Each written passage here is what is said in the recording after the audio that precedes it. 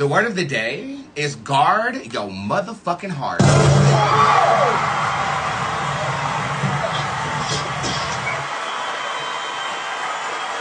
I tend to attract an audience that is very congruent with my journey, and I would like to think of myself as an overextender that is checking themselves. We had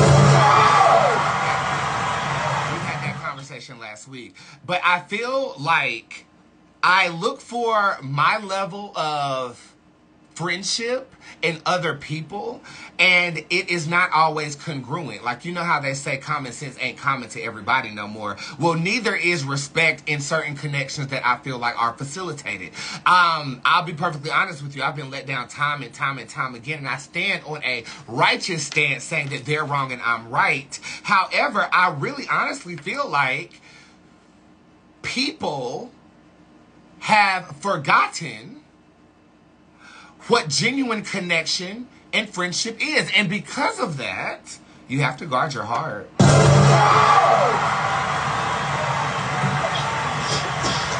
And so I seek to understand why. And you know why. We don't go outside anymore. These posts about Asheville going on right now. Everybody pray for Asheville in the comments. It's a city in North Carolina that was devastated by Hurricane Helen. Well, they actually didn't have any cell phone service. So for the first time, we're seeing kids go outside and actually coerce with one another. That energy rubs off on each other. They're not in their phones. They're meshing with other individuals, learning how to adjust their frequency so everybody is congruent, running on the same train. We don't have that no more. What we have is them playing Call of Duty, going up tied into a school and shooting the goddamn shit up. That's what we have.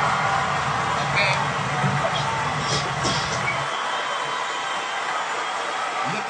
Look at the propaganda, the media. Look at what we're told. It's always a black man in jeopardy and a white person talking crazy but getting pardoned. You know what I'm saying? It's those down south southern hospitable values that even New Yorkers have. You just got to earn it from New Yorkers. Okay? Which nowadays I feel like we all should take a page out of New York's book.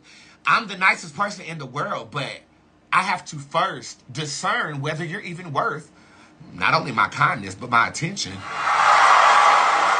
I've never lived my life like that. I've never been that way. I've never been the type to make you audition to be close to me or to, be in my circle of friendship or influence. But I feel like as I continue to rise with success, as well as continue to stay authentic in a world that's fucking fake as faux fur, okay, I think that we have to start administering trials before they get you paying their bills. You know what I'm saying?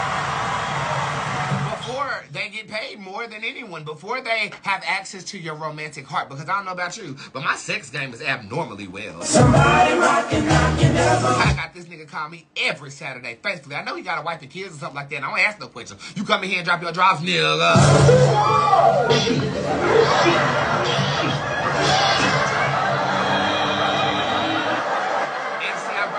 Because there's a healthy distance there. You coming over here and you dropping something off that I want, but I'm not saying, hey, let's be together, let me pay your bills like I once was. You know what I'm saying? I'm saying that to say this. I saw a post scroll down on my Facebook the other day, and it says, the kindest people always attract disloyal, dishonesty, X, Y, and Z. Yeah, because the world is polluted with evil. Okay, let's be clear. The shit I have experienced with people can only be described as evil. I don't understand. My consciousness is coming from a lesser plane, but I'm damn sure not evil. I could never connive. I'm not conniving. It doesn't make sense to me. I would steal from Walmart, but I won't steal from somebody who worked hard for their shit. And that's real shit. Yeah, but I did steal from Walmart 2 times and got banned for life, but I would still be spending my coins up there on the Postmates.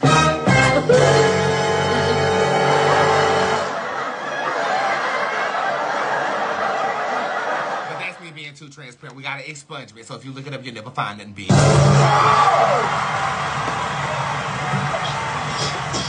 it leads me to the point of protecting the yoke of your spirit. The yoke of the devil has been destroyed.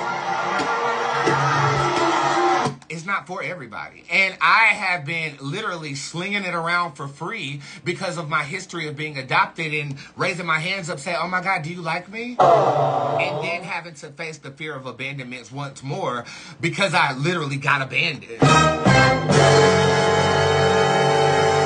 developed a fix for that, though. It's block and delete. I done got to a point where I can pretend like you don't even exist. And it's sad because our memories are so potent. But if you want to forget, edibles.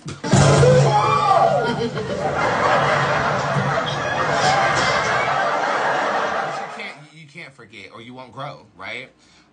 Coming from somebody who is raise your hand if you like this, over generous, give people the shirt off your back even if it means you walk around in the rain with no clothes on. Overextending yourself, doing more than the average, setting people up to believe that that's normal coming from you. They get upset when you don't break for them.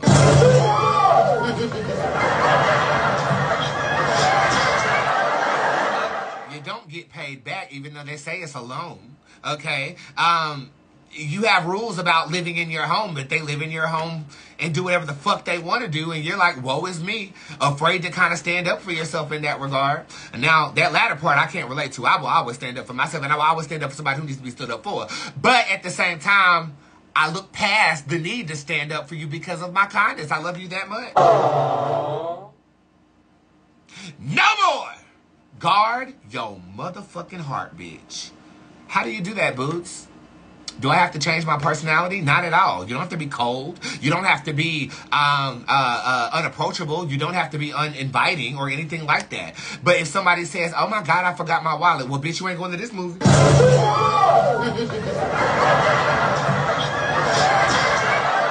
my God, we struggling. We're going to have to eat hot dogs tonight. Well, you know, shit, they got some buns on sale at the Food Line.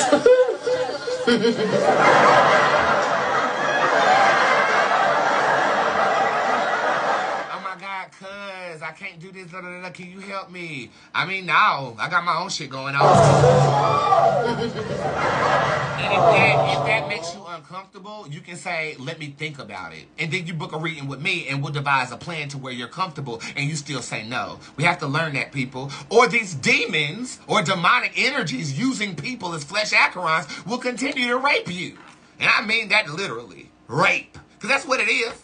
We get spiritually raped by these users, bro. And we let it happen out of love. But I will quote my band director, my high school band director, Sonia Smith. Love don't pay the bills, bitch.